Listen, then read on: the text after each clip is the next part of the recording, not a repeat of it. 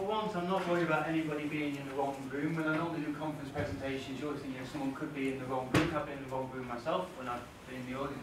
But given how difficult it is to find this room, thank you for your dedication in seeking out this room and the back ways of the Methodist Central Hall. Yes, you're not in the wrong place. However, that does mean you should wait a few extra minutes for those people who are still walking around and their GPSs can't get a fix on this room.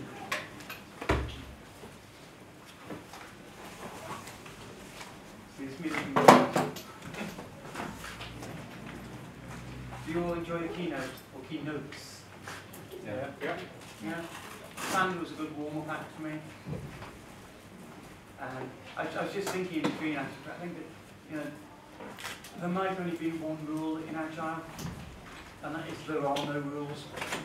The moment you start adding rules, either people start trying to break them, or they start trying to abide by them far too rigorously.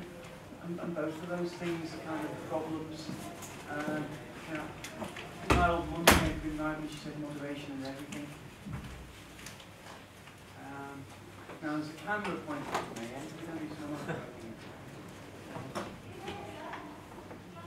Occasionally I find this video to me on the web doing conference presentations. I knew I've been recorded sometimes. Agile Cambridge last year, they recorded me last year. There's only a day someone tweeted about me and they oh, that's online, is it? Are you with the camera?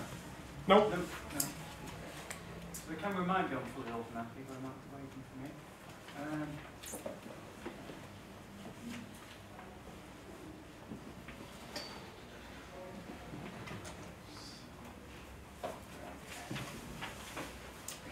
So how many of you regulars at this conference? Been to DevWeek before? Yeah? What do you think? Better or not as good as the Barbican? Not as good as the Barbican. But they have sought out, they haven't checked all the locations in London to find another one that's as confusing as the Barbican, which is difficult. But,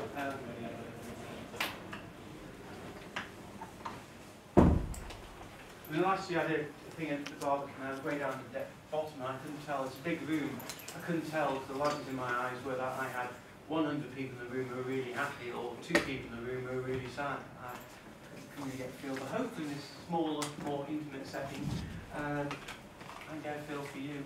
I guess I'm kind of moving into starting. I'm going to assume camera's on. Camera guy's just left it running. Hello, Mr. Camera Guy, maybe you can call it remotely. You can put it on his iPhone. I've just been told by the organisers apparently that there is an app for you to download onto your Android and Apples, and so about those of you with a Playbook or Surface. But then there's an app you can download, the details on the back of your pack, and at the end of it there's a survey you can take about this presentation, which is quite better than that mechanism of dropping red, green and amber things into a hat at the end, because I do presentations at conferences where they do that. And about a month after the conference, you get this email from the conference organizer saying, you've got 40 greens and 30 reds and 20 ambers. And you go, well, what does that tell me? Is that good? Is that bad? Which bit should I improve? Maybe I should just tell people to put the greens in more often. But I won't try and bias you. Someone's looking at the camera. Are we expecting a cameraman? You are a cameraman? Okay. It's unmanned. It's unmanned. It's automatic. Way. Okay. So the camera's on me. They're going to edit it afterwards. We'll just push on. You'll see. I think you can all see the screen okay there. This is about Xanpan, which we pronounce Xanpan, like xylophone. The X gets pronounced more than Z. And if you haven't spotted it yet, there's the letters X, P, and the word Kanban hiding in there. Pen the P upside down. Take away a little bit, straighten out the X, and you've got the word Kanban. Because Kanban is the sexy thing at the moment, isn't it? It's the new kid on the block. It's only a 5-year-old, but it's the one everyone's talking about. Extreme programming is the method that dare not speak its name. This is DevWeek, isn't it? You're all developers, whether that means you're coders or testers or something else. You're probably all really happy with extreme programming, apart from that pair programming bit which you wish people would just forget all about.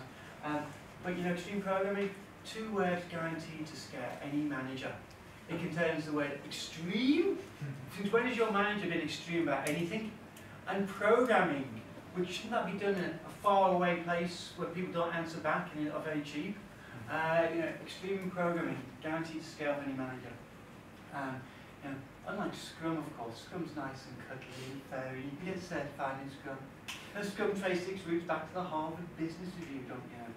What they don't tell you about Scrum is, remember that old Monty Python sketch about the confectionery shop with the nice confectioneries and the bolts that jump out and run through your mouth and the police arrest the guy? Scrum contains this really anti-manager bias. They hate some of us, we hate managers. So you get managers to buy this cuddly Scrum, and then the bolts shoot out and they execute them. Anyway, Kanban has nothing to do with that. Kanban is very, very, very happy with managers. This is my take on how you put Kanban and extreme programming together. And basically the question is, what do you get if you cross Kanban and extreme programming? A few years ago, I just kind of realised that the way I described Agile, and I think anybody like me who pontificates about Agile, calls himself an Agile coach or consultant or trainer or God knows what else, we all have our own take on Agile. I think you need to have your own take on Agile. And I started to realise my take on Agile was very much rooted in extreme programming, but drew heavily on lean software development, which is the same thing Kanban draws on. And I arrived at a very similar place to the Kanban folks, but the way I describe it was much more infused with extreme programming. So I started to, just to myself more than anything at first, use this word Xanpan to describe the way I think about software development, specifically how I think about what we call agile software development. And over time I started using the word to other people, and other people sounded supportive, and other people said, yes, that's a good idea. And I thought, well, I should start putting my thoughts together on this. I started writing some stuff which I thought would be a short article. It's turned into a book, unfortunately. But this is my take on it all. Somebody a while ago heard this presentation and said, well, really what you're describing is team-centric software development. And if this is completely different or massively different for XP or Scrum or Kanban, it's because I see the team as the essential unit of work, and I think it's about the team. You might get, some of you might be able to sit in your bedrooms and hammer out apps of these things and earn $1 million. Certainly when I was a kid, Matthew Smith and other people sat in their bedroom and hammered out Spectrum games and made $1 million. Most of the software we produce isn't a solo sport, it's a team sport. Unfortunately, a lot of corporations are wedded to one-man projects. I don't think they're particularly effective. We need to view software development as a team sport. And if my version of Agile is significantly different from others, it's because I emphasise the team a lot more. If you've not come across me before, briefly, this is me. A few years ago, I wrote that book, which is a very deep look at Agile and learning and knowledge and software development. More recently, I wrote this book, which doesn't hardly contain the words Agile and Lean at all. It's a book about how software companies organise themselves. I have chapters in some other books. I have Street Cred. I mean, Kevin is 97 things. I have a pattern in a published book. By the way, when you get home, take your gang of 4 buttons and just tear out the singleton pattern for me, will you? I always want to be like, just tear it out. Like in Dead Poets Society, tear that pattern out. But there are other patterns books. I also have a chapter in a business analysis book.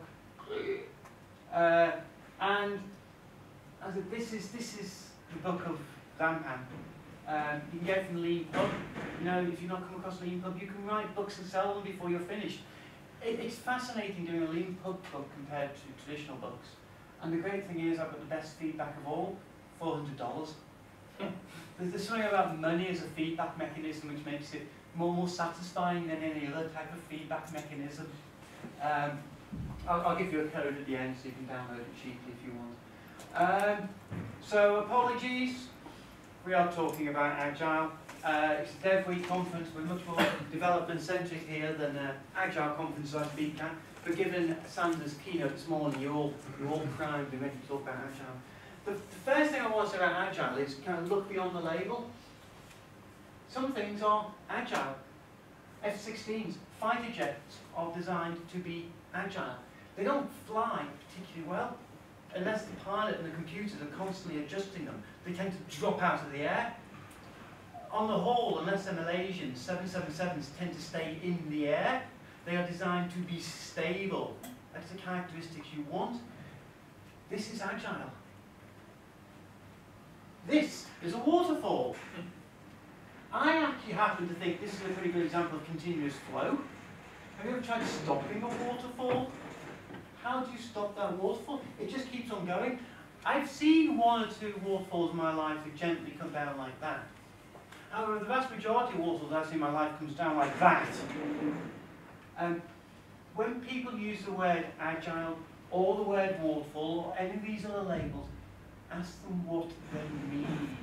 What is behind the label? Specifically, this. I bet if I turn to ask each of you in the room individually, do you do agile? Most of you are developers.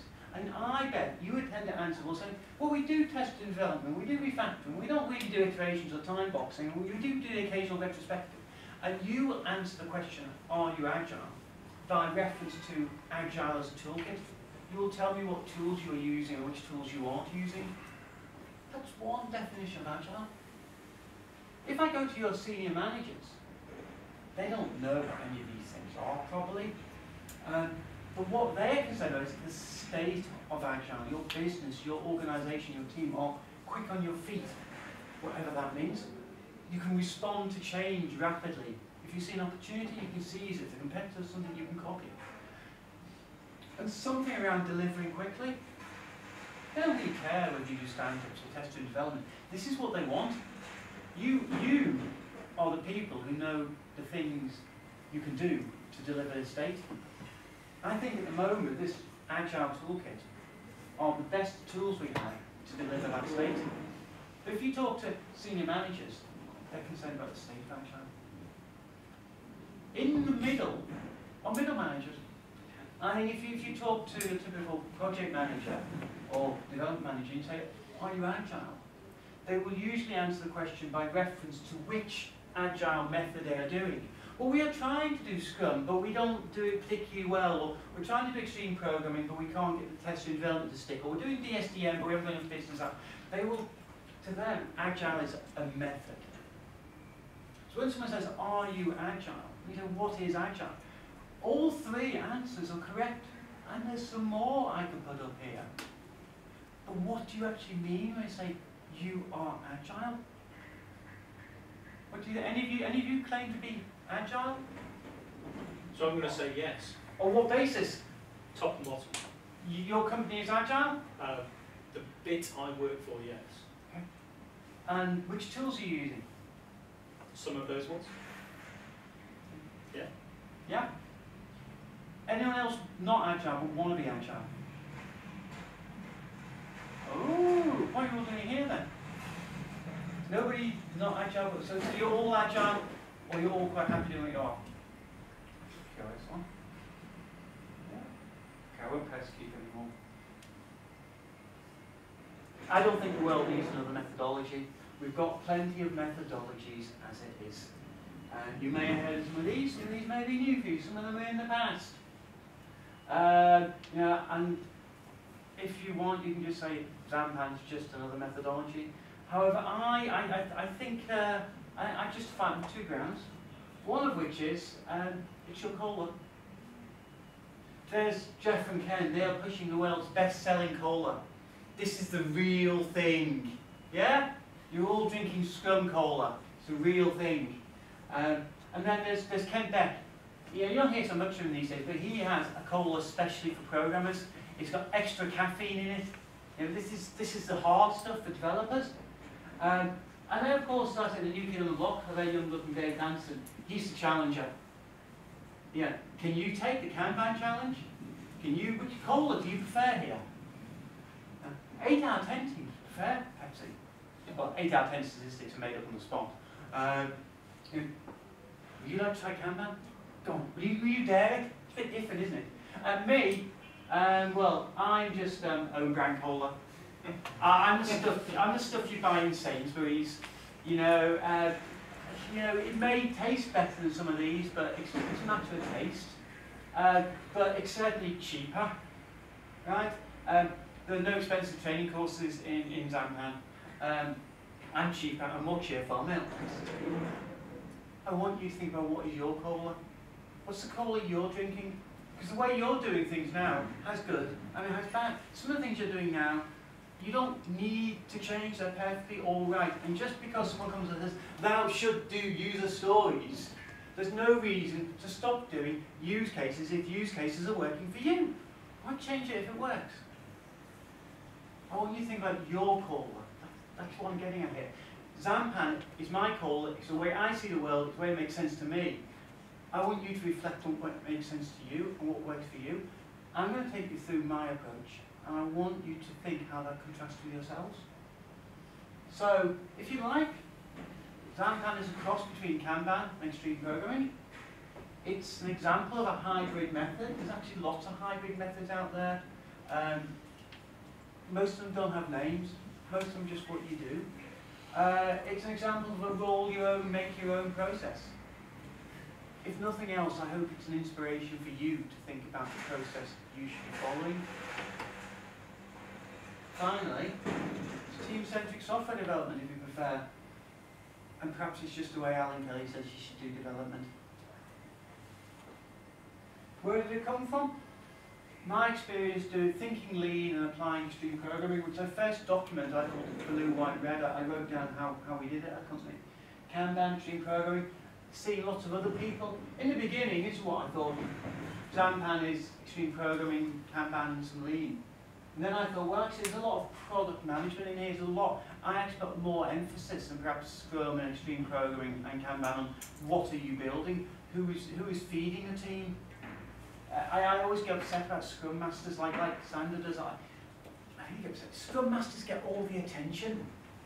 He had that slide of saying 300 trained Scrum Masters. Scrum Masters get all the attention. The really important role is the product owner role. The really important role is not the Scrum Master, it's the person who is deciding what you're doing next. Whether you call them product owner, business analyst, product manager, requirements engineer, systems engineer, or something else. It's what are you doing next? That's the key role, and unfortunately, the spotlight is always shining on Scrum Master, and there's this other role in the shadows which is far more important. So one of the things I'd like to do here is emphasise the product management and what are you building aspect. Ultimately, it's all these things and a bunch of other stuff. Stuff I just picked up along the way, experience and reading. The principles, iterations. This is what I differ a lot from Kanban, but I like iterations. And I like iterations for one very specific reason: deadlines. Human beings are very good at working to deadlines. How many of you did a college course where you had to hand in coursework at the end of the term, the end of the semester, after 6 weeks, you had to hand in a piece of work? How many of you did that? Yeah, vast majority of you. When did you do the work? Well, the day before. Anyone care push the envelope further? Night before. Night before, right, the night before. 2 days after. Did you negotiate an extension? Yeah. Is there a project manager in the room? So if there's a project manager here, they would have done it much earlier, wouldn't they? They'd have planned the work and they'd have worked the plan. Yeah? Yeah, you can count on a project manager to do that. You know what, there's rationale to doing stuff late. It maximises the learning you're doing on the course. It minimises the chances that the lecturer is going to change. We push the deadline back, or change part of the work, or perhaps cancel it altogether. You know, leaving work to the last minute actually is a rational strategy. And as human beings, we're very good at that. You know, how many of you missed an aeroplane lately? How many of you ever missed an aeroplane? One to a few people. He gets on and off airplanes all the time. You know, we're very good at meeting deadlines. Let's harness that in iterations. Invest in quality. Quality is free. Philip Crosby, quality isn't free. 1980 quality. I think for me this is really lacking in Scrum. You know, most of the Scrum people you meet will say, if you're doing Scrum, do the technical practices from extreme programming. Yeah? There's a few Scrum folks who don't agree with that.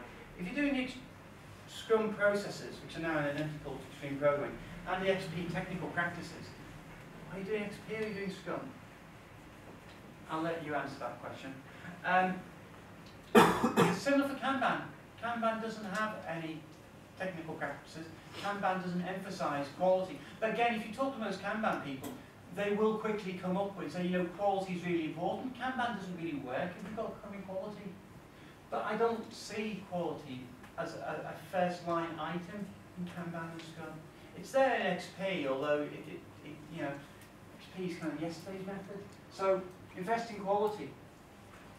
Visualize, see to learn. If you can't see something, you can't learn. You know, a football team goes on the field and everyone knows the score. You know, and a lot of sports will have a digital scoreboard of telling you the score. How many software teams you don't know what the score is? You don't know how much has been delivered, how much is yet to do, when the deadline is, when it's moving. You know, often it's management by rumour. Diseconomies of scale. There's Kanban folks talk about small batch size. I think that's a bit academic. You have all internalized the idea that bigger is cheaper. If you go down to your local Tesco's and you pick up a 4-pint carton of milk, and you get to the checkout and you realise the guy next to you has got 4 1-pint cartons of milk and he's paying less than you will probably complain. You have come to believe that buying 4 pints of milk in 1 carton should be cheaper than buying 4 1-pint cartons of milk. Yeah? And we see this all over our society. You know, all the buy one, get one free kind of offers. That may be true in milk, and it may be true in some industries. In software development, it does not apply. In software development, when you get bigger, you get more expensive. Large teams tend to be less productive than small teams, called communication overheads. Large pieces of software to test tend to be more expensive to test than lots of small pieces of software. A 300 bug list is much more difficult to manage and administer than a bug list of 3, which happens to occur again and again and again. Think small. When you're at work, rid yourself of anything which may be considered economies of scale. There are a couple of exceptions where economies of scale apply, but generally, get economies of scale out of your head. Unless you have good evidence to show me, you should assume you have diseconomies of scale, and going smaller will be cheaper. Emphasize flow. It's work flowing through the team. It's not whether any one individual is particularly busy, it's whether the work flows through the team. Scrum, you load up your planning meeting, you load up your sprint backlog, you burn it down. You load it up, you burn it down. We don't want to be doing that. We want steady state flow. That also allows you to think about how you can get rid of the peaks and troughs. However, as I'll tell you in a minute, I'm not hard on this idea of work not spanning sprints. I'm happy for work to span iterations. Team-centric. It's the team that does the work. The team is a sausage machine. And that means they can do planned work and they can do unplanned work. There is no law that says that planned work is inherently more valuable than unplanned work. If you go back to the office on Friday or Monday and you find that your main competitor has let their domain name lapse, you could buy it. But that's not in your plan. But is it valuable? For a lot of people, that would be really, really valuable. Just because something is unplanned doesn't mean it's less valuable.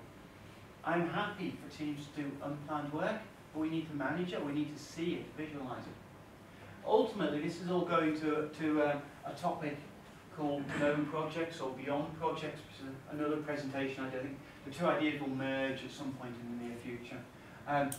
Projects are an accounting code. Successful software lives. Software which is used lives. Software which is used has change requests. People want to do different things. Because people use the software, they want it to work differently. And because people are using it, when Apple or Microsoft or whoever release a new operating system or a new browser, it needs to be updated. Software which isn't used is dead software and doesn't require any changes. Projects have end dates. Your software, if your software ever gets to the end date, it's bad news. Nobody's using it. You need a new job. We need to get away from this idea of projects starting and stopping. It's destructive. Goodhart's law, and I'll come back to it in a little bit.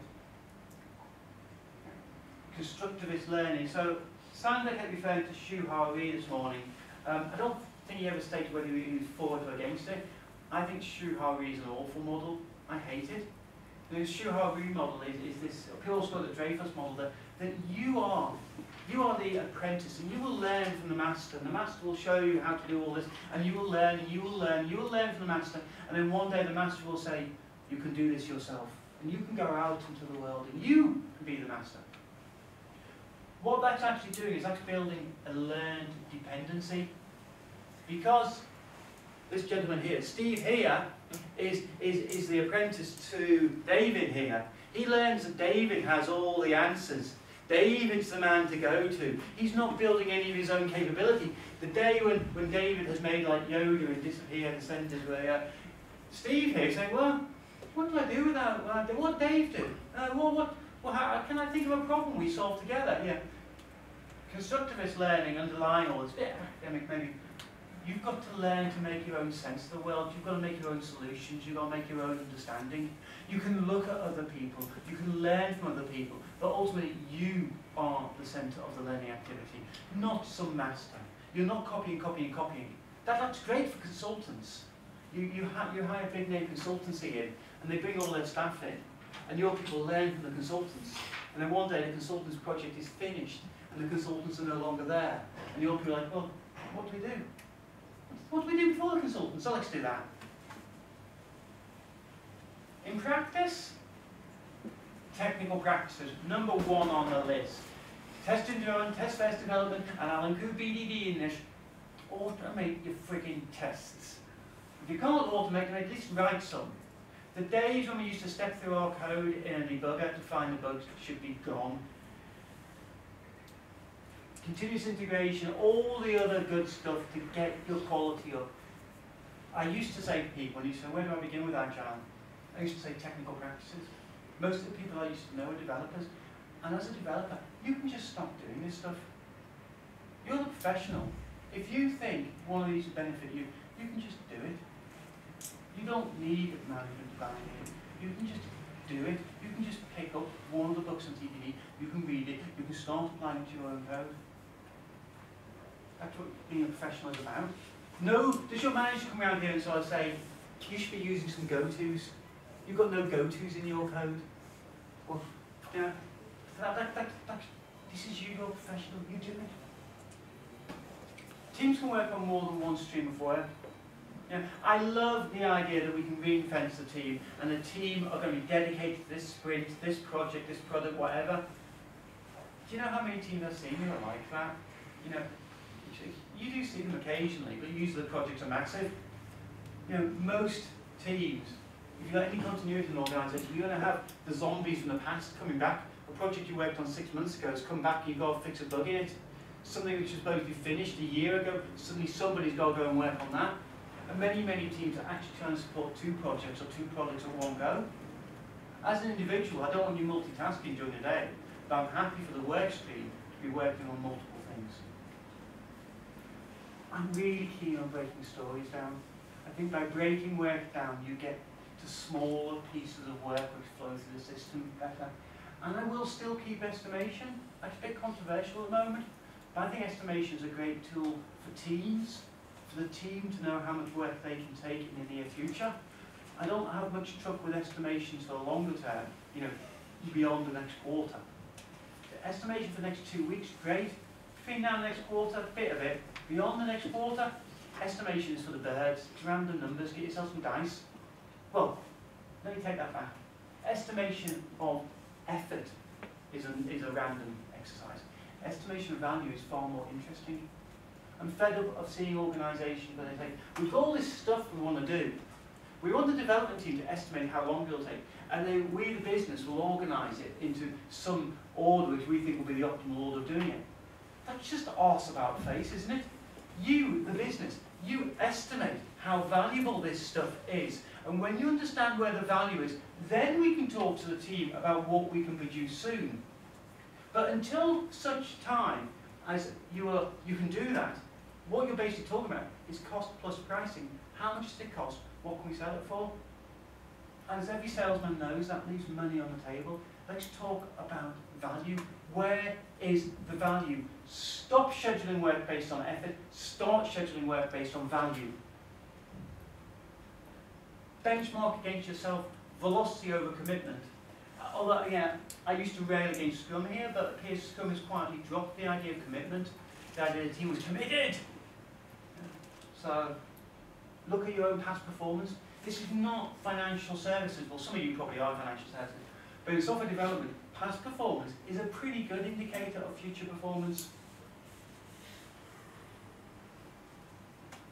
I've been experimenting with PowerPoint fades and stuff, so it's perhaps not as slick as I normally do. Flow, product ownership I mentioned before. This idea that somebody, whether a business analyst, product manager, requirements engineer, system engineer, something, is thinking about what you're building next and making sure the thing you're building next is the highest value. And they're also throttling the work to make sure it comes in at the right pace for you, and they're ensuring that the low value items don't get in. This is really important. This is where you might apply whip limits. And this is where you want absolute prioritization. Don't give me no frigging Moscow rules. How many of you working to Moscow rules? You have people in your office saying Moscow rules, must have, should have, yeah, yeah. You know what's happening in Crimea. You know what Moscow rules means? Fuck you. That's Moscow rules, okay? Yeah? Seriously, Moscow must, should, could, would, yeah. And what always happens? You've got 100 requirements. How many are musts?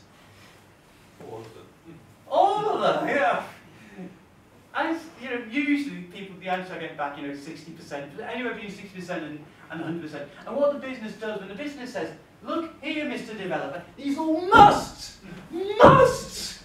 What the business is saying is, I've got a bunch of stuff here. I, as the business guy, cannot determine any prioritization here. But you, the man with the keyboard, the man who understands inner classes, you are the best placed person to prioritize these, yeah? At which point the business abdicates any right to come back in future days and say, what do you mean you did that one first? Didn't you know that was the one I really wanted? Moscow rules might be okay if you're faced with 100-page requirements, but really, when you're feeding a team day to day, 1, 2, 3, 4, 5, there's an infinite number of integers you aren't going to run out. Prioritization is based on absolutes. Planning. Okay, planning is not just about Gantt charts or Microsoft projects. Planning includes architecture. Planning is not evil, it's just don't expect to follow your plans to the letter. Planning is a learning exercise, whether you're talking about schedule planning or architecture planning or team planning or whatever. It's about rehearsing tomorrow, going through some what-if exercises. And I think there are 3 planning horizons we'll try and talk about in a minute. Pick and mix. I'm picking all the bits I see out there in the Agile toolkit and mixing them together. I've worked out what my principles are, so when I mix them together, I can see whether they're consistent and what the result is going to be and which bits don't fit. And, kind of stuff. Think about the bits that work for you. Think about what you've taken and the bits you haven't taken and why you've not taken them, and try and work out your own principles. And then, so work down to your principles, then work back up. And action over words. The idea how fed up I am of meeting people say, we're planning to adopt Agile. We're thinking about this. We're going to run some requirements documents while we work out what we can do with Agile, and we are, JFDI, you've got to do this stuff to understand it. Stop talking, start doing. Fit the work to the time. I already said deadlines are good. The deadline is coming around. The tube's here. I'm getting a tube home tonight. If the tube pulls in and is packed, I'm not going to smell somebody's armpit. I'm going to wait for the next tube. You fit the work to the time. And evolutionary change is good. You can have lots of small bangs. You don't need one big bang at the end. Lots of small little bangs. Big bangs are really risky. We like that as big bang, soon the world will be better. But it's a very difficult thing when that really happens. And usually when big bangs go off, there's some fallout, there's some problems with them. One of the problems we face is as you go up an organisation, it gets more and more difficult to get managers' time. You know, if you want an hour of time with your manager, you've probably got to have him, what, £10,000 got to be on the table. Does he get out of bed for £1,000 a time? Probably not. You go to his manager, probably £100,000 a time on the table. You get to the CEO at the top of a large organisation, Barclays or something. Well, what's Barclays? What's he going to get paid? 25 million a year? That's $500,000 a week. That means $500,000 a week. Let's assume he does 50 hours a week. He committed. So that you're talking about 10,000 an hour. You aren't going to get any time with the CEO of Barclays unless the thing you're talking about is worth more than £10,000 an hour. Problem with small banks is small banks make small improvements. Small banks are small costs. Small banks are small profit margins. And so the people at the top of the organisation don't have time to talk about them. So you want to promise a big bang with big money. That gets you into the C-suite. But that's wrong. In our world, there are lots of small banks. Let's add some detail to all of that. Team-centric. Your team is a sausage machine. You put in pork meat, you get pork sausages. You put in chicken meat, you get chicken sausages. You put in horse meat, you get beef sausages. Okay? Work goes in, software comes out. Yes? Ultimately, you only actually need this guy here. He's obviously the coder. Because if you don't have this guy, the tester at the end, well, he can still produce the sausages. Or we can probably still sell them. They might be a bit variable. Some people might complain, but we can test, when the end users get them, they can test them for dinner. So we can have this guy. And this analyst person who's breaking all the requirements meshed down into nice bite-sized requirements and specifications, we can probably get rid of her as well. Because this guy could pause and just pull out a bit of sausage meat and shape it and throw it in. That's the thing about software development. The only role you actually need is this guy, the developer. I'm sorry for a project manager or a tester. I really respect you, and you do really good work. But at the end of the day, come to redundancies, the testers are the first guys to get let go. And the requirements folk aren't far behind. If you let go of the guy who turns the handle on the sausage machine, you haven't got a software development organisation. You can say you can outsource this, Will, and true, you can outsource this to many, many places. But ultimately, what you're basically doing is you're having the sausage handle turned by somebody with a long stick. The moment you stop having somebody code, you aren't doing software development. And if you ever come up with one of those tools which allows the requirements person to paint pictures and write code like that, well, they just became a developer. Requirements go in, specific software comes out. Many projects, so you have different types of, this is a magic sausage machine, it doesn't mix up the sausage meat. In goes the work, out comes the software. In goes the work, out comes the software. In goes the work, out comes the software. It can be from different places. As long as the people in this team have the skills and the knowledge to take work from those places, they can produce software here. This is how we want to optimize the team. So, keep your teams together. This is really important for me. Don't break up successful teams. I call it corporate psychopathy.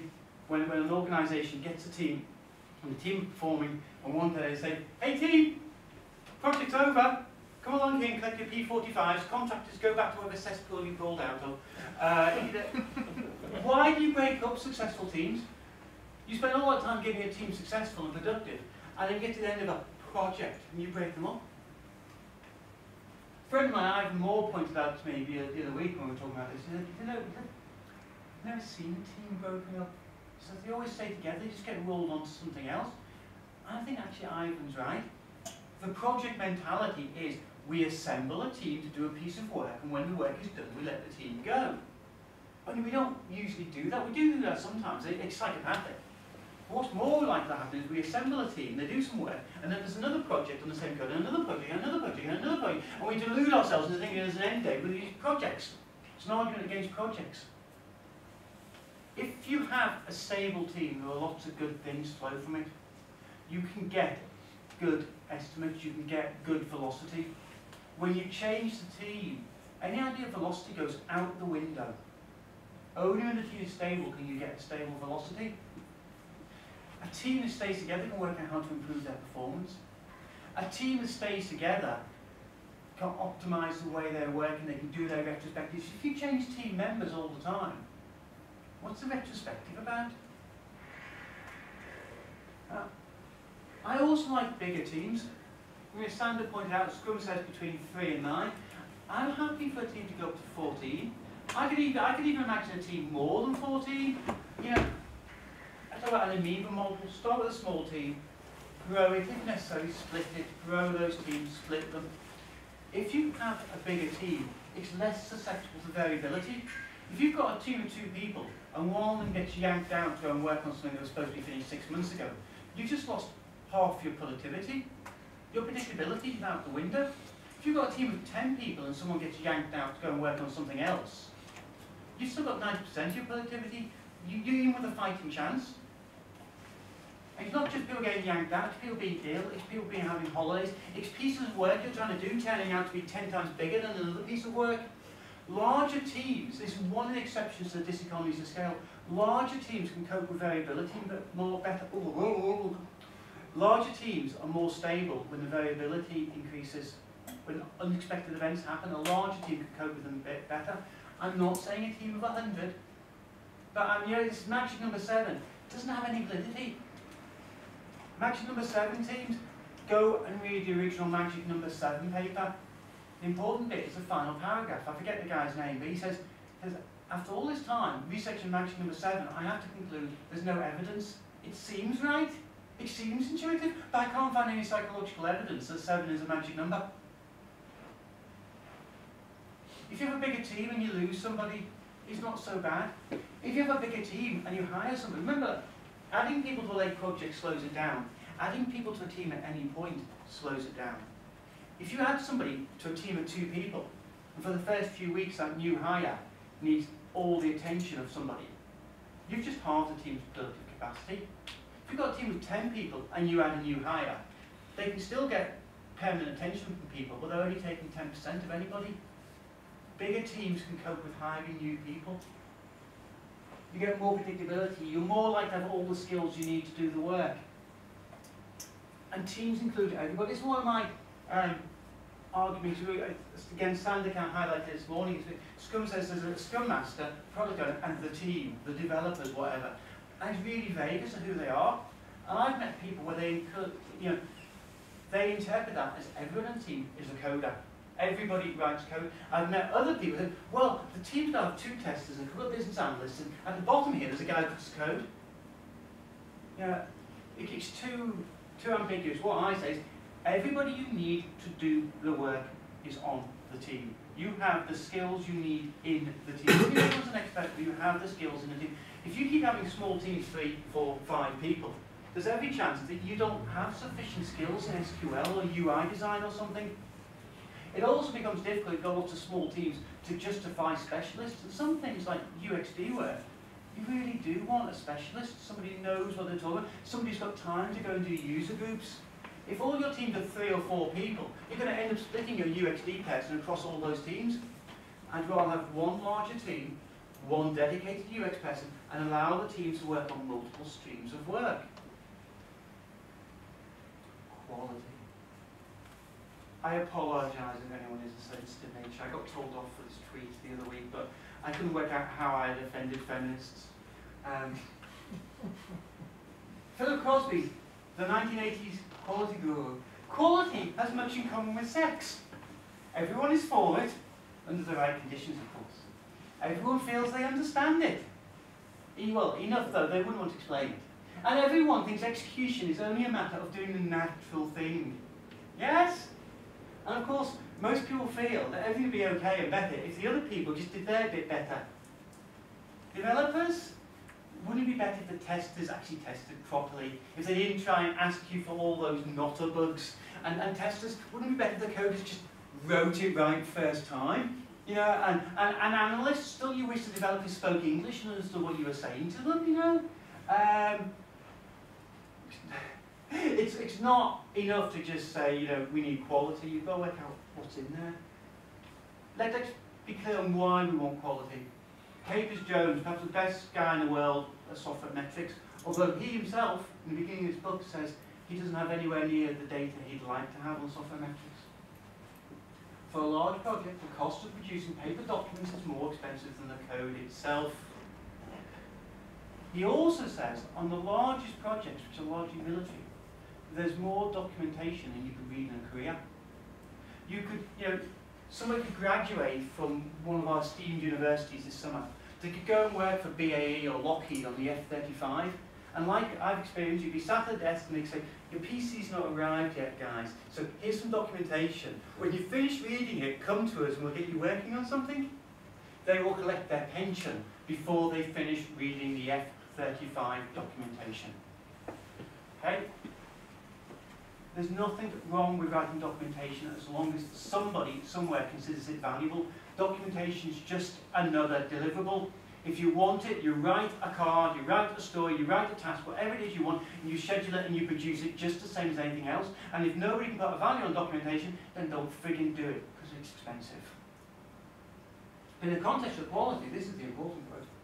Outranking paper and code, the cost of repairing defects is the single most expensive activity. And you know this. You know your projects spend most of their time fixing bugs. Or at least a lot of you have experienced this. Some of you have got yourselves out of that particular hell.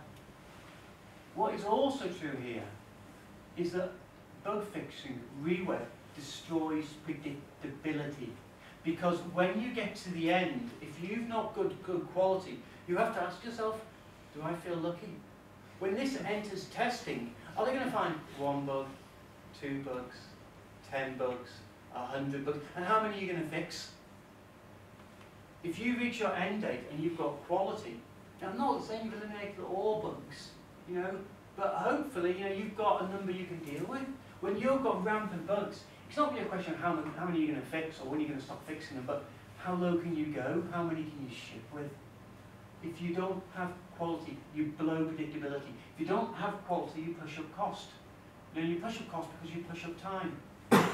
That's why Capers-Jones says, projects with low defect potentials don't let the bugs get in there in the first place, and high defect removal efficiency, when they do, get them out. Have the shortest schedules, lowest cost, best customer satisfaction levels. What's not to like here? Your engineers, you know this faster, better, cheaper should not exist. It's perhaps a sad indictment of the state of much of the software industry that we can get faster, better, cheaper.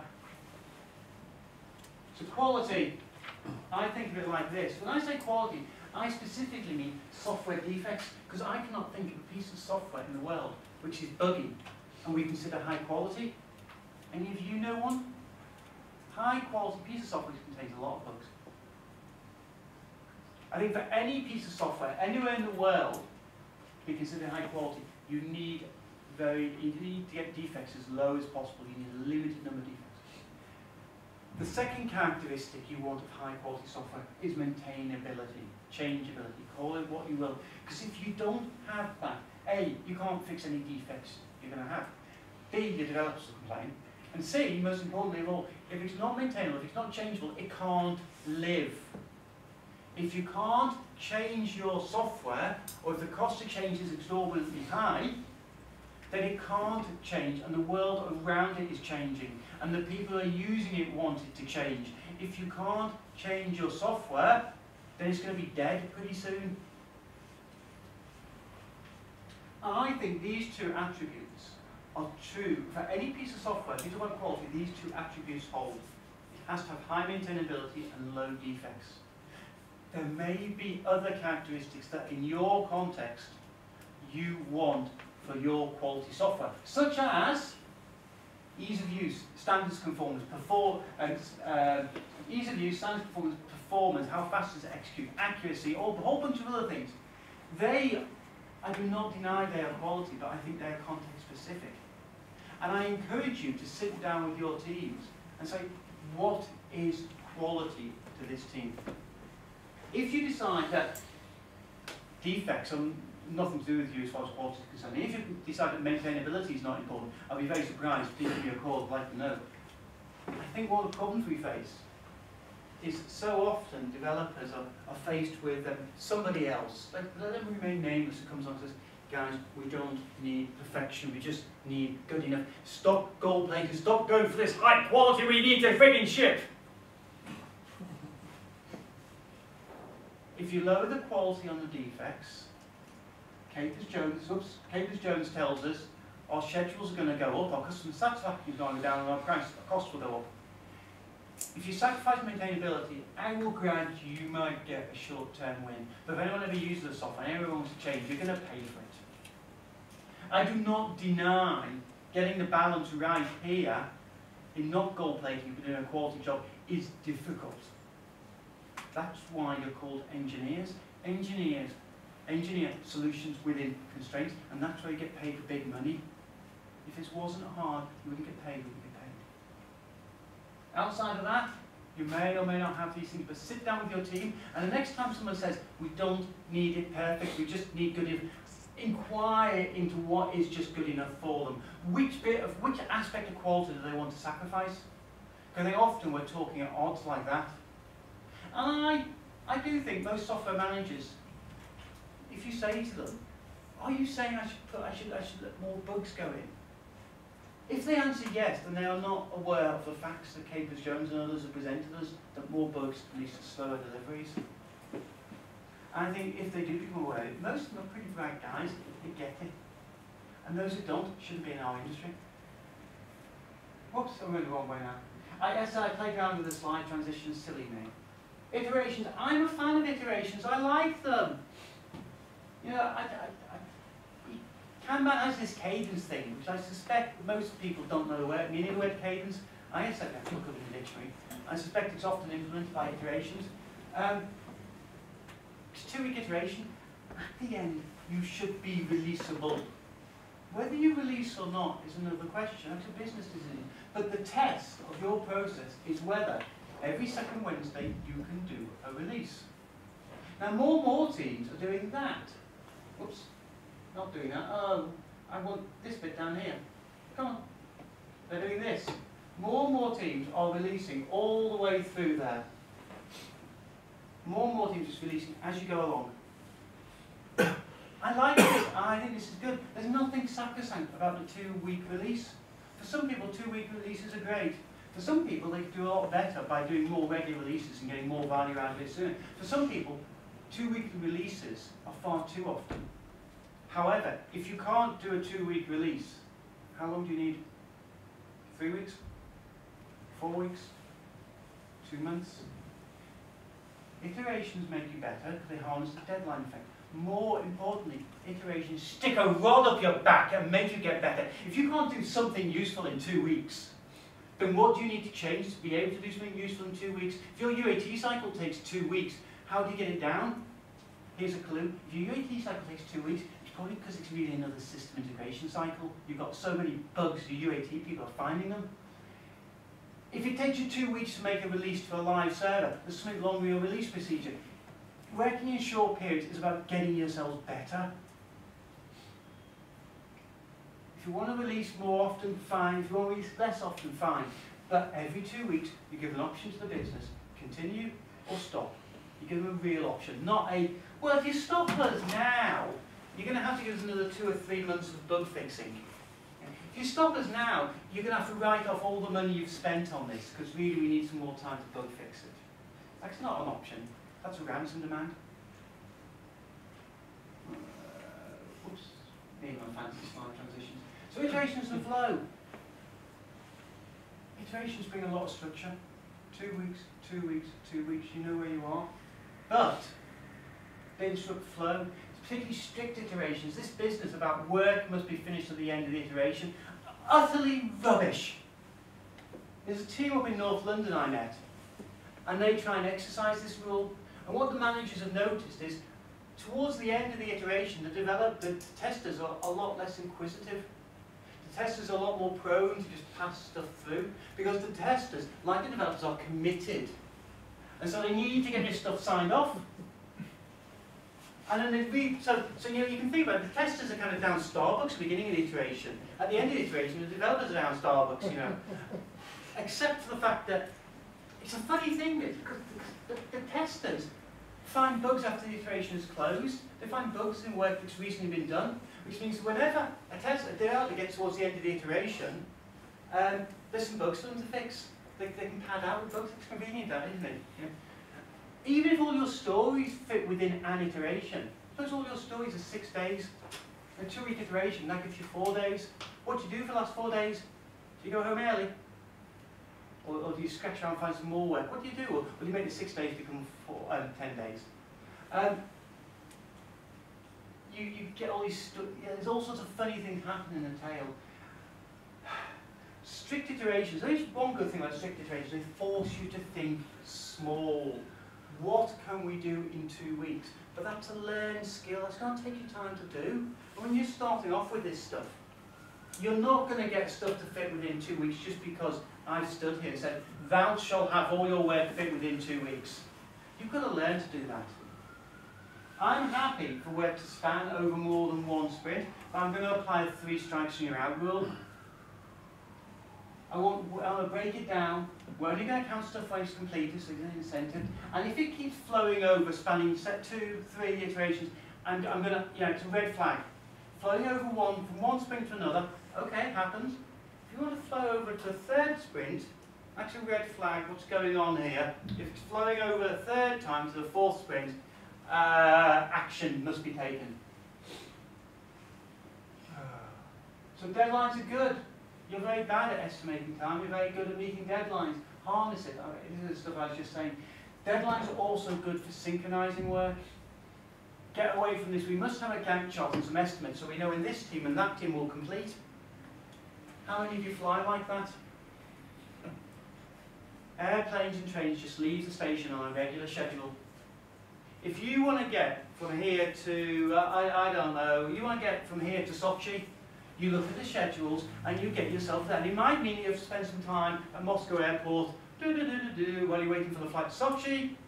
But if you want to go out and rent a jet of your own, that's quite expensive. And then you've got to work out all the air traffic rules and all that. Deadlines give you synchronization points. It's like trains or airplanes, there are schedules. Your team's running 2 weeks, 2 weeks, 2 weeks, 2 weeks. They might be slightly staggered, you might get some time to spend at Starbucks while you wait for the next iteration to leave. We synchronize on deadlines.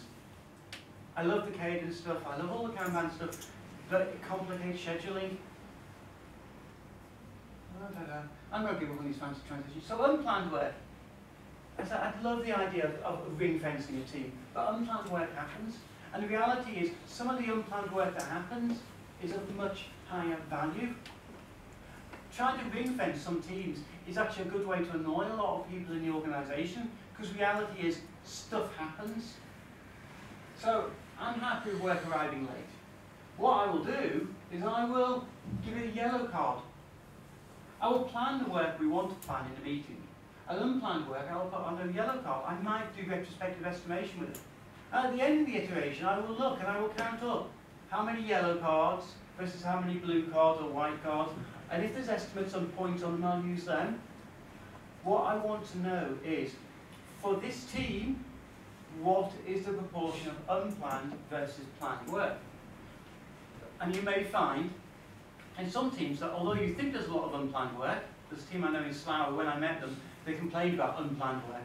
We gave them yellow cards, we found that there's only 1 a week or something like that. It's just they tend to be quite high profile, and unplanned work wasn't really disruptive for them.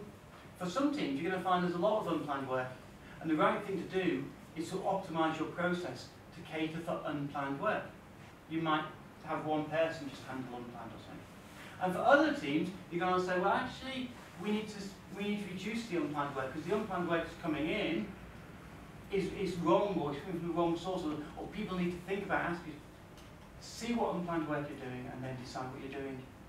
What's the retrospective estimation for?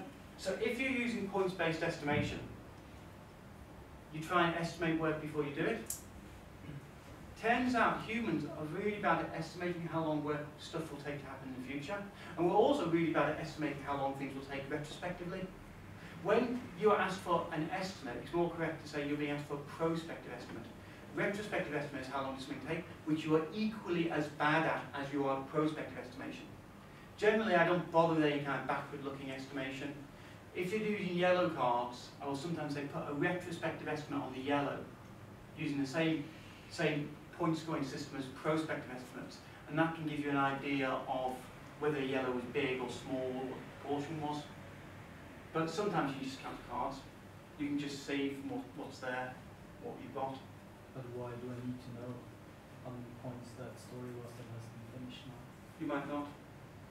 But it might be, if you're trying to work out what proportion of the team's time goes on unplanned work, if all your stories are estimated in points, it would be useful to have some kind of comparison with what the unplanned work.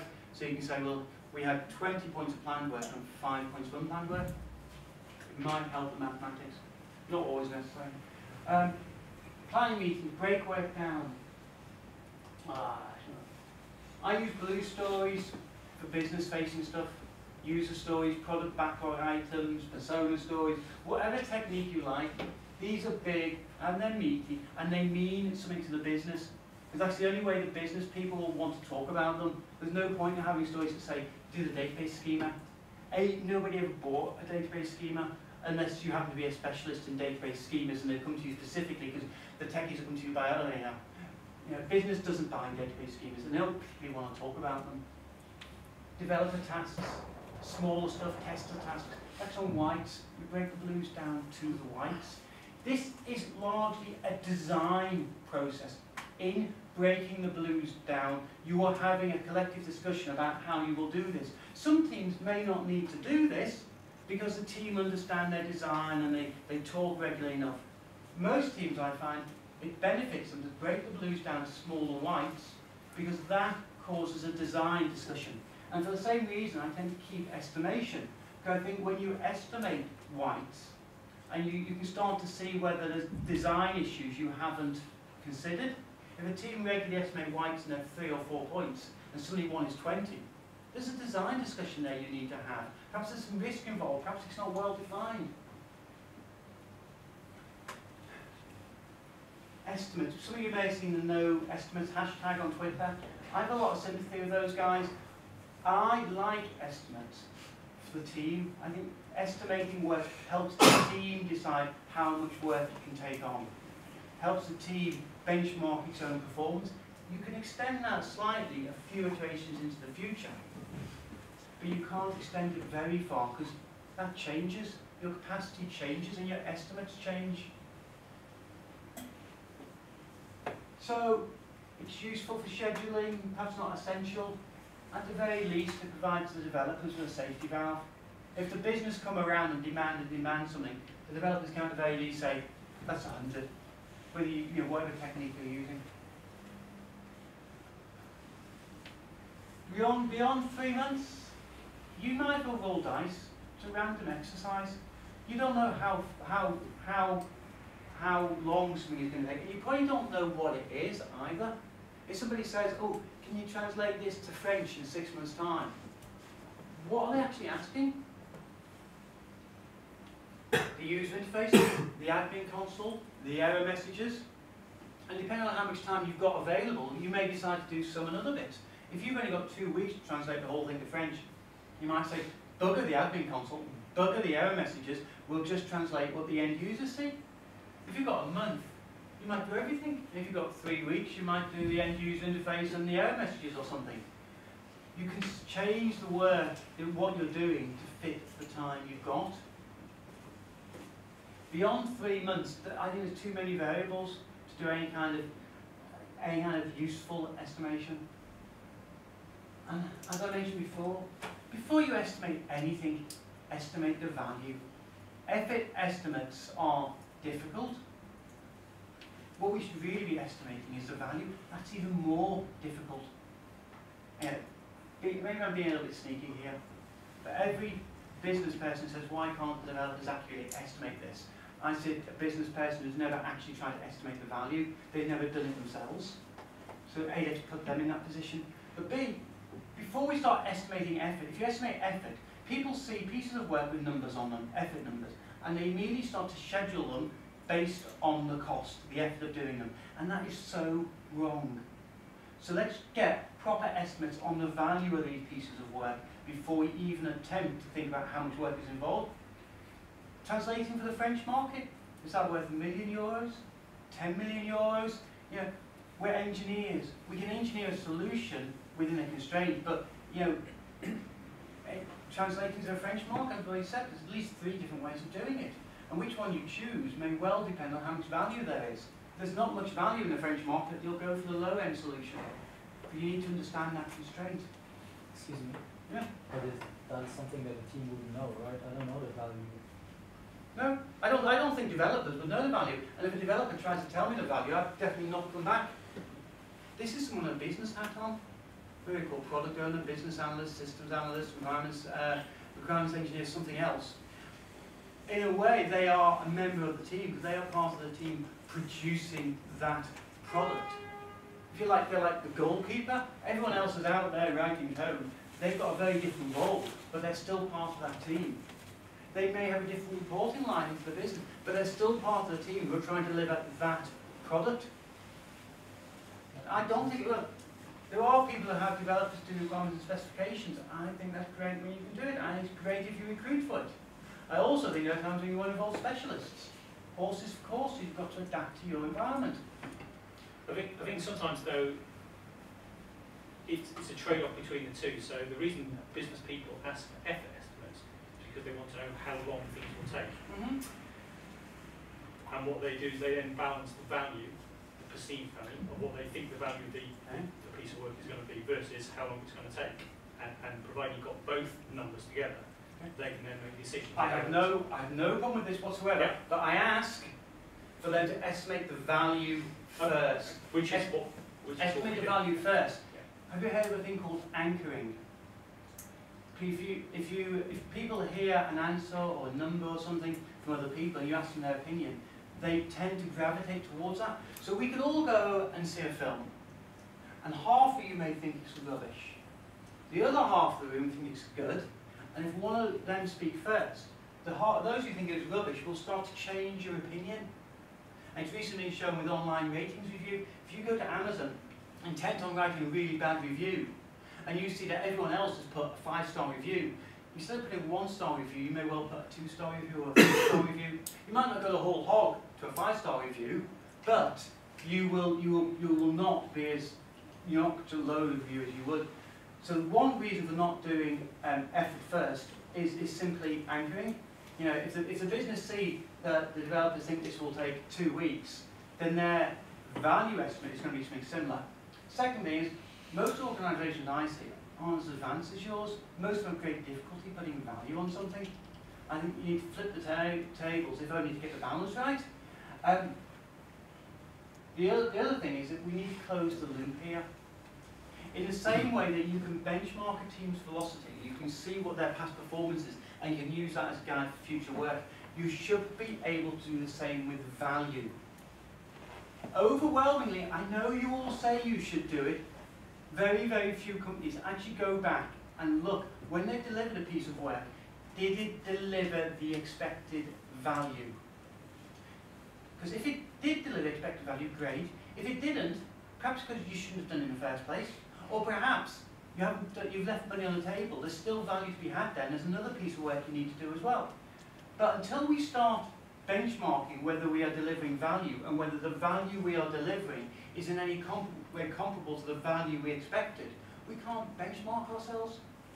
This is another reason why I'd like a specialist, an analyst of some sort to be involved, because most developers are off to the next piece of code. Most developers don't have the skills to go and do the analysis to say the thing we delivered, did it give us some value? If you do, great, I love you. But there's always more work you should be done, so I want someone on point for doing this. Close the loop. Are you actually delivering the value you think you're delivering? You can plan iterations really well. 2 to 4 weeks ahead, really certain. I think you can plan the next quarter with some certainty. The 2 weeks after next are much more certain than the 2 weeks at the end. We used to call this a release plan. Now the teams deliver many times during an iteration. I don't see much point in that. I think it's more of a quarter plan for the next 12 weeks. Outside that, there's a roadmap. And there's no point in having estimates whatsoever on stuff that may or may not happen in 2 or 3 years' time. As stuff moves down from a roadmap into a quarter plan, I would expect it to have a value statement on it. As it's in the quarter plan, as it moves around to the point where it's going to get done, you may well put some kind of rough estimate on it. As it moves into the iteration, you'll definitely put an estimate on, you'll definitely break it down. Iterations are primarily for the team, are about tasks. Quarter plans are about stories, and they're about, they're for your business analysts and people like that. Prepare. Out here, the roadmap, who knows? Who knows what could happen? There's a lot you can tell about the future. I know what's happening on December the 25th. I know some people will need to get their products in the stores well before that. I also know it's the close of the financial year for some people today. And for some people it's the end of their tax year in a few days' time. There's some things you can see coming up. And that may be related to things you want to do in your software. But unless you try looking to the future, you can't know. What's wrong is when you start putting things a year or 2 years out and you also start attaching effort levels to them. I want to get you away from focusing on the end. Focus on the value. Ask not when will the software, when will the project be done. The right question, what you should be asking is, when will it next deliver value? So think, you've got this team that produces a stream of value, your sausage machine, you're turning a handle, you're putting in storage, you're putting in where. These sausages are dropping out, the sausages are value. Or sausages are valuable. Instead of constantly saying, when will you stop making sausages? Why would you stop making sausages? If you're a butcher, and you can buy meat, and you can make sausages, and you can sell the sausages, and you get more money, why would you stop making sausages? When is the next set of sausages ready? When can I get the next pork sausage? When is the next horse meat sausage coming? Bit of detail, reds, usually bugs, yellows, unplanned work, green, whatever you like. Visualize it, put it on a board. Boards are lightsabers. Every team needs to make their own board. This board is a real board, and probably gives most of you a migraine just looking at it. I could walk you through it, I could explain it. It makes perfect sense if you know this team and you work with this team. Every team has to create a board that is their lightsaber. It models their work. It speaks to the team. Nobody can write a definitive guide. Well, you can write heuristics for boards, but you can't write a guide to how to set up your board. The team have got to create it for themselves. And once you create it, it changes from being a lightsaber to being a voodoo doll. You make this voodoo doll about your process, and then when you want to change your process, you stick pins in a voodoo doll. You change the board. By changing the board, you can manipulate the process. Start off, model your process, model it visually, let it work, see what happens, and then when you start to change the board, you'll change the process. I also like to think there's 3 backlogs. Classic Scrum, product backlog becomes iteration 1, iteration 2, blah, blah, blah. And the backlog does that, doesn't it? We stuff the backlog full of stuff. I've seen a backlog which measured at 4,000 points, and it was increasing at 7.5% a month. That's like having a mortgage you're underwater with. The team where you're reaching enough points a week, but still you stuff the backlog. I think there's 3 backlogs.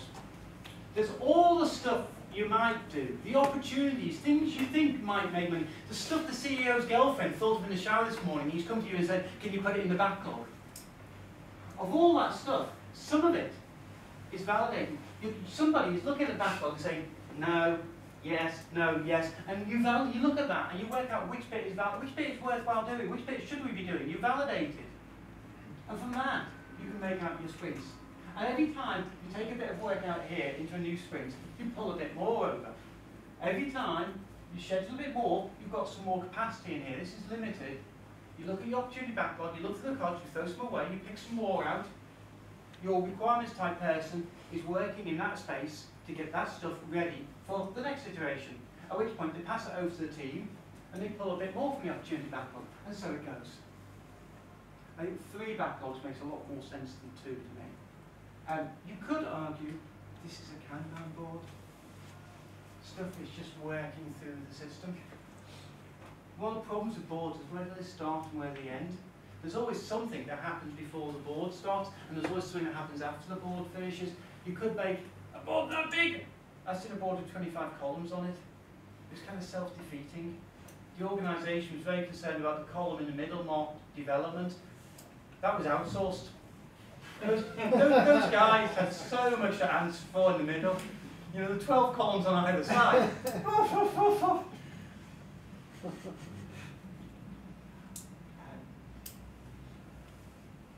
Validated backlog is your quarter plan. It's 6 iterations out. As you're doing stuff at this end, as that's going to the sprint, you move it all down, you make the space at the end, you pull it in, your requirements people are working on this stuff to get it ready to go off to the team at that end. Assign the value to them. I'm trying to leave some time for questions here, so I'm hoping you've got some questions. The other thing is, in that validated backlog, in that quarterly plan, nothing is certain. We don't deal in certainties in this game. We don't deal in certainties in life. What's inflation next month? UK inflation. None of you work for a bank? None of you care? What's inflation next year? Whatever it is next month, not times 12, but you know, the further out you go, the more uncertain it is. That's what we deal with. Work is not certain to be done or uncertain, it's just degrees of probability. We've got to learn to think in grades and probabilities and accept that the world changes in future.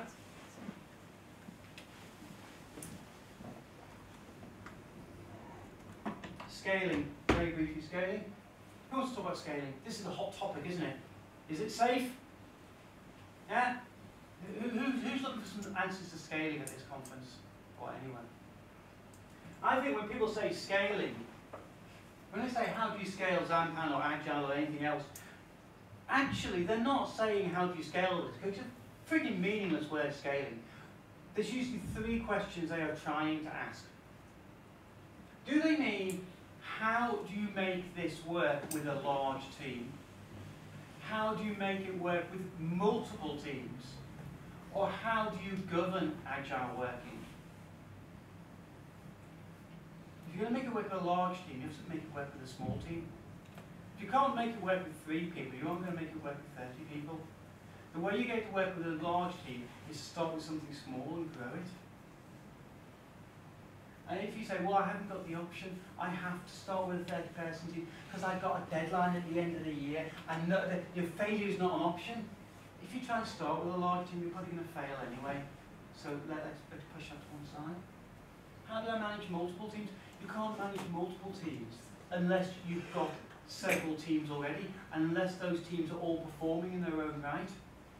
So unless your teams you have teams which perform, there's no point in worrying about how you get the teams to coordinate. And how do you govern that? Well, this is a more difficult one. How do we govern agile working? Particularly since I've said there's no such thing as a project and there's no such thing as an end date. Fortunately, we have portfolio management and we have venture capital. The model for future business development needs to look a lot more like venture capitalists, and they will give you a bit of money and you will do something. And if it's successful, they'll give you a bit more money. And if it's successful, they'll give you some more money from them and their friends, and you can grow, and they'll give you a bit more. And while you have success, they keep on giving you money. And when you don't have success, we cancel it. Fail fast, fail cheap, salvage from what you've got. So this scaling question, it's at least three different questions. When we say scaling, we hide a whole bunch of detail under there.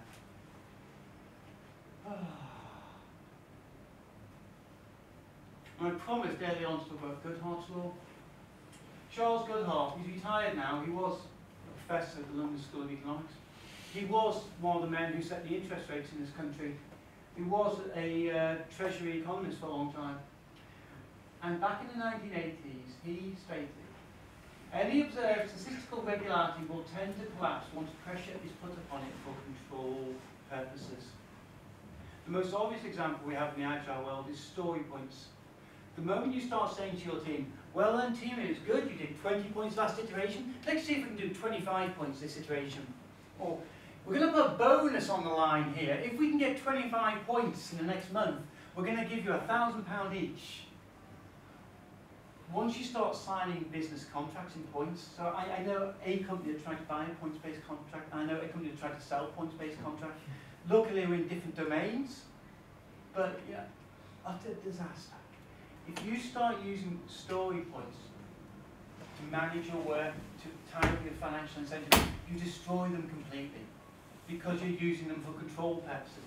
And you see this again and again and again in other contexts. We can get an awful lot of measurements out of agile teams. I think a downside more we get our traditional teams, if only because when you start thinking about a Kanban board and all those columns, you can start to measure things. How long does it take to progress between points? How long does it spend waiting? They are rich in metrics, simple systems rich in metrics. If, however, you start trying to control those metrics, you will destroy them. Do you remember a few years ago when all the newspapers had the stories about the hospitals in England who were discharging patients just as they reached 48 hours?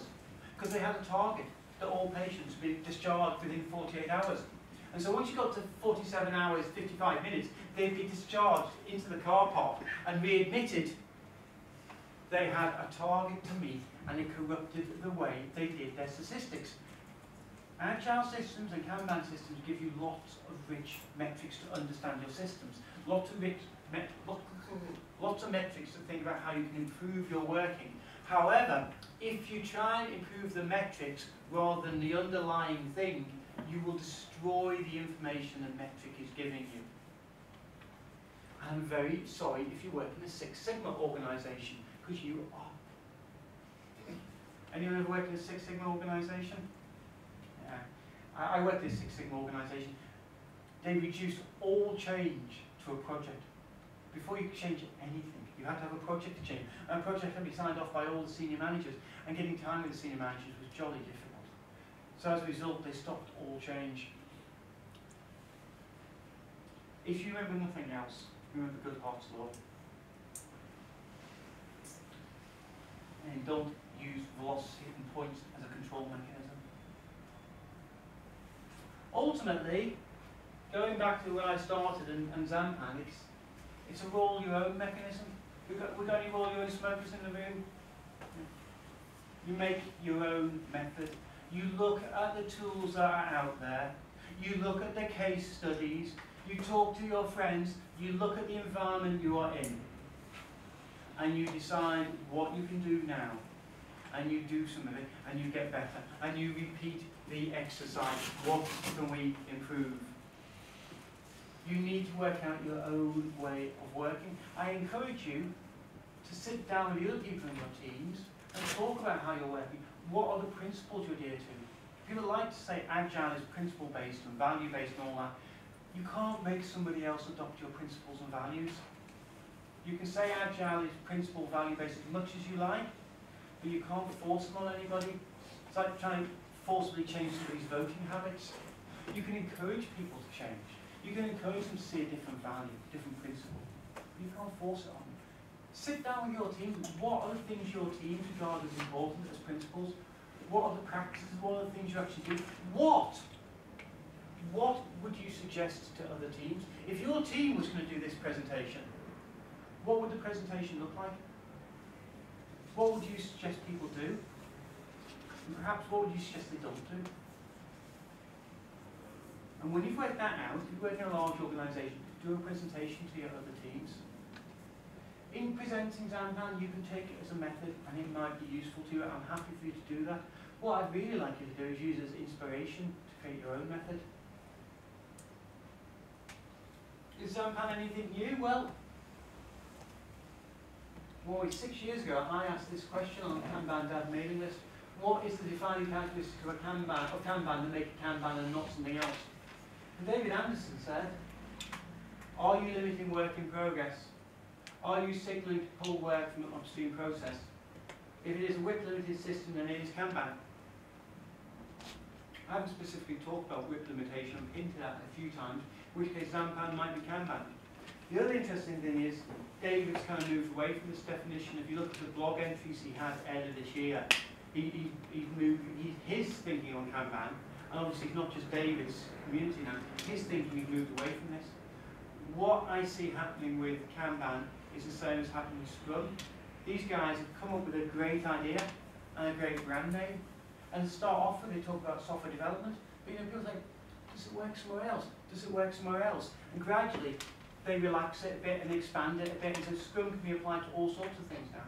And Kanban is not a software development approach anymore. Kanban's a change mechanism. and it's universally applicable and all of this.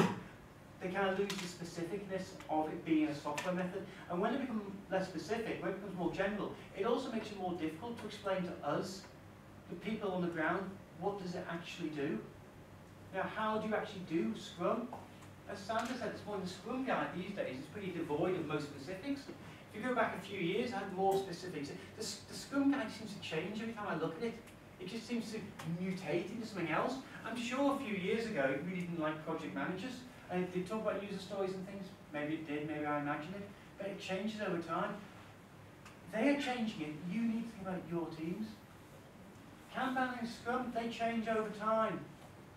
You can't be doing Scrum because it's a moving target. And you become less specific, less prescriptive. So think about it for yourself. This is just, you know, as I said earlier on, Xanpan is the way I describe Agile. It's probably nothing more than that. Hopefully you've picked up some ideas what you could do. I ended up writing down all my thoughts into this. This has now become Xanpan the book. I still don't think it's finished. I mean, lean books are probably never finished, but if you like, that's the first formal release, that's version 1.0 beta test or something. I started to mess around with a second volume called Management Heuristics. Let me know what you think. I'd love to have some feedback. Just tell me what brand of cola you're drinking. Oh, that was, yeah, I know why that slides like that. There's a discount. If you go to that website and stick in that discount code, you'll get some money off. But a few minutes ago, I thought I had too much time for questions. Now I think I'm not going enough time for questions. Questions, comments, observations? That was rubbish. Encore.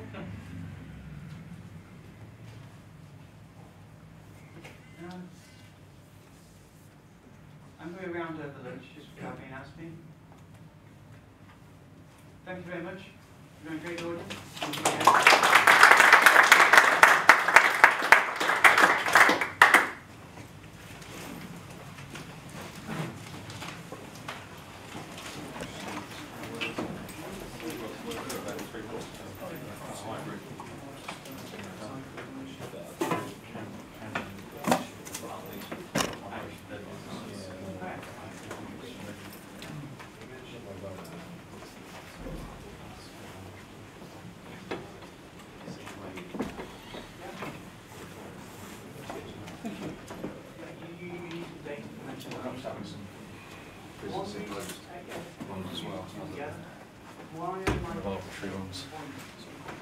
Yeah, and I guess with joking, you know, with the joking walk and stuff, it's like So I would like to estimate the task level, and so you break it down into tasks. And if one is significantly different to the other, that's a conversation to have. If you just measure lead time, that might be more predictable, might be better something, but it doesn't give the developers the same insight into what you actually doing. Probably, yeah. I want to stimulate the design session. It can also be quite difficult to measure lead time. You have to say, when does this thing actually start?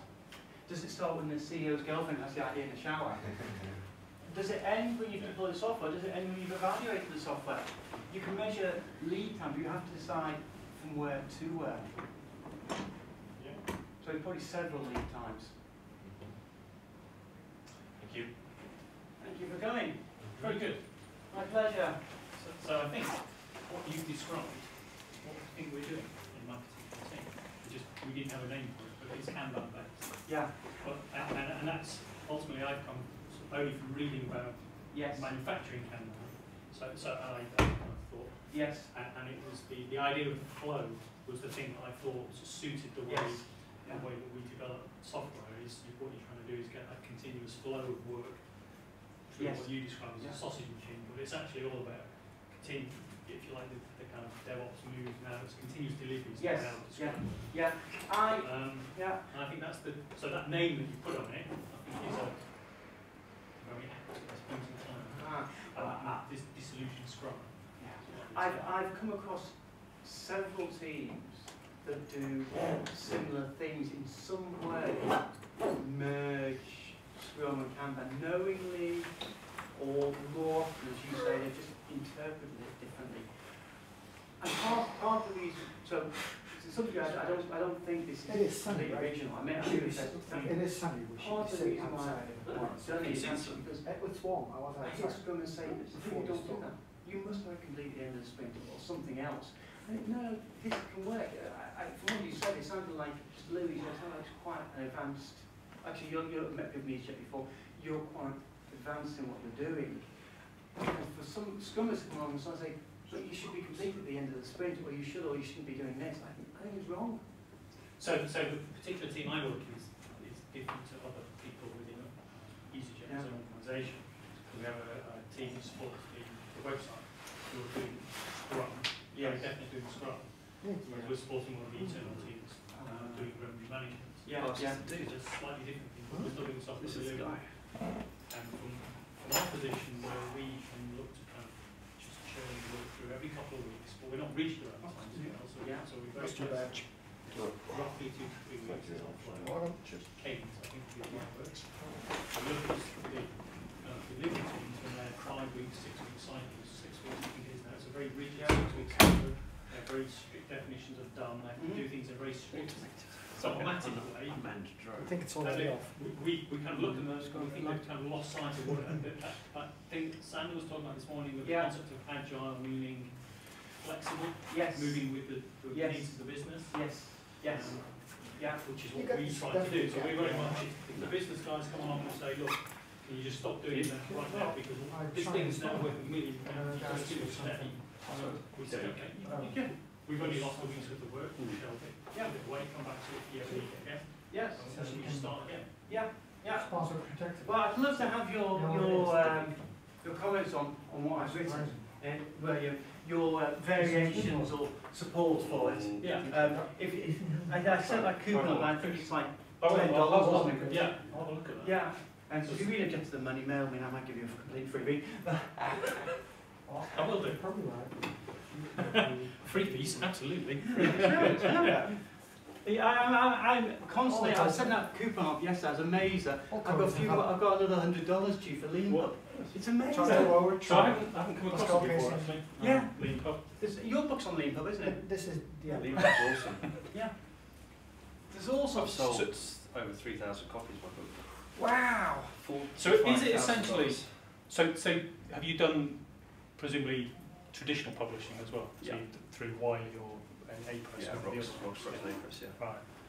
So is it just you write the same stuff, but you're publishing it yourself? Yeah. And they just give you the tools to do it? This is of course, you lose all the editing steps. And Okay. They said there's an app. You could go and hire editors and marketing. Just that I don't know what. Do you still get technical reviews? I guess what you have to peer review the presumably people you know. So he did say when he came around before. Or you just the details. Or you just put it up and wait for people to comment back. When I came if people are leaving really poor reviews, then maybe you need to fix it.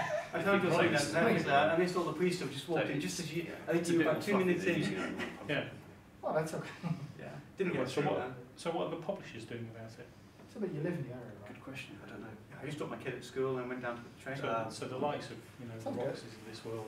So you'll be Because they have. I will be here for the rest of the day. Whether I come things is, tomorrow or Thursday is those a people who kind of fluid trust the brand. situation. If you're writing for a particular company. Well, have to be. So I mean, I've had had another session. publishing companies approach me to So one tomorrow morning. kind of license my book, Oh, right, okay. and they're like, we'll give you $1 a copy or something. Totally different No. sessions, by the way. So we can sell You the get- book. you get for paid $5. for So do they presumably they just take commission? No. So whatever Yeah, Just well, so Lean Pub as as down the trip. a portal They seem to or a pay company, some people. yeah, they're taking their cut. Lean Pub, yeah, Yes, but the Lean Pub cuts And a month 10%. later I got the note saying, you need to Whereas the invoice us. traditional I went, publishers can't okay. compete How much do because we they've got invoice this you whole for? body of staff, Invoice from God, sales 500 quid distribution or something things to now. do. So I don't know, it's So, really weird. I don't potentially very, completely very understand, and disruptive. also in the speakers room before, some people were saying Sounds they good. weren't getting paid for it. So Check that out. Yeah, Right. I honestly know what's happening. Thank you. They weren't, as in they had been paid sometimes in the past, but not this time. Or they were being paid for their pre-conference, but they weren't being paid for their main conference. Yeah, You get paid for the pre-conference, so that's quite normal. yeah. Normally you get paid for a pre-conference. Not for doing talks at the conference. Yeah. Well, I said last year was the only time anyone ever paid me for speaking at a conference. DevWeek. Yeah. Yeah, too. But Well, I've had it before. For instance, Microsoft TechEd pays you. Yeah. They pay 500 I'm not bucks. camera Well, Well, the NSA have got it all booked anyway. now. that's usually the conference that are organised by a large vendor, Yes. such as Oracle, Microsoft. Yeah. They usually pay you for. Is it a talks. community conference or is it a vendor or Right. a particular community that has a commercial interest, like DSGM guys?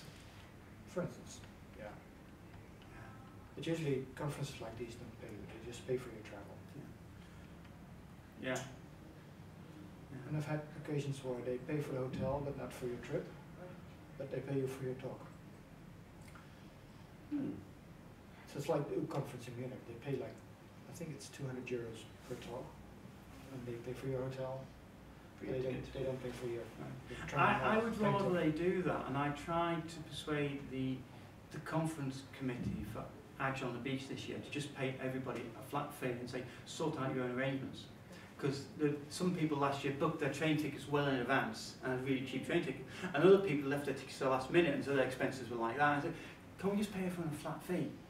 And you could then For travel. yeah, That's just what pay I them, thought. pay them a It's the fee whole to travel, deadline thing and against it. yeah, if they save some money by coming on a funny train, then you know they pocket the difference. Right. If they leave till the last minute and they spend more on the train than they need to, then they pay the difference. That's exactly why I quote flat fees for doing training courses. Yeah. Like I absorb all the Yes. variability of the pricing of travel. Yeah, Yeah. I'd That's rather my do that. problem. I can go business class or sit in the back. Yeah. If people come to me direct, I will do that. I know Kevin and John and some others do that. But when it's used Can as do a what? third party, I skilled don't know if matter that's someone, Yeah. they used to do it, but don't know how they manage their fees. But Kevlin, I don't know. Kevlin charges flat fees as well. But what percentage is Kevlin's is direct and what percentage is through I mean, brokers? flat fee for traveling or for the whole gig. For the whole thing, Yeah. including the talk. Yeah. Me too. It'd be great to get paid for the talks. Private stuff in companies. Yeah. Private Yeah, training okay. courses. Yeah, So right. not to banks. I do that was too. saying, I also tracks and arrange that. flat fees for that. Yeah. The whole conference industry is. And well, what also happens, by the way, is that the companies themselves arrange for the traveling.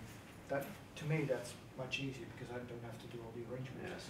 I'd It's rather not that easy not for me. happen because then I get into discussions with them like, if I get the train somewhere in the UK, I'll normally pay for me to go first class because if you decide to train in advance, it's not that much more expensive. Yeah. But it avoids the whole conversation, oh, you should be going standard class. Look, first class is 10%